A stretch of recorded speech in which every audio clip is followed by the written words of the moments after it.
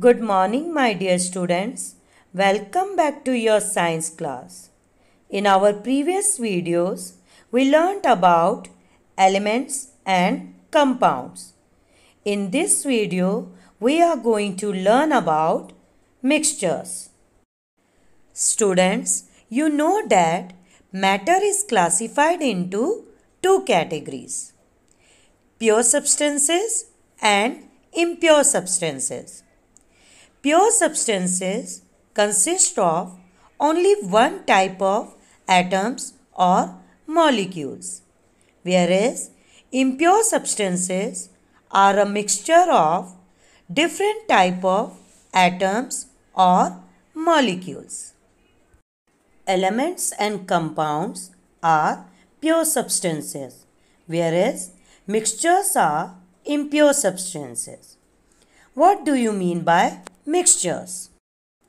Take a glass filled with water, add a teaspoon of salt and stir. You will get a salt solution. From this example, we understand that salt solution is made up of two different types of substances. Salt solution is composed of salt, that is NaCl, and water molecule, that is H2O. It means salt solution is made up of two different types of molecules. From this example, we understand that we have physically combined the salt and water to form a solution. In this example, salt and water are pure substances, whereas salt solution is a mixture. When salt and water is mixed in any ratio, we will get a mixture. Hence, we can say that mixtures are substances obtained by mixing two or more pure substances in any ratio. Some other examples of mixtures are sugar solution, air, honey, etc. Now let us discuss about the properties of a mixture.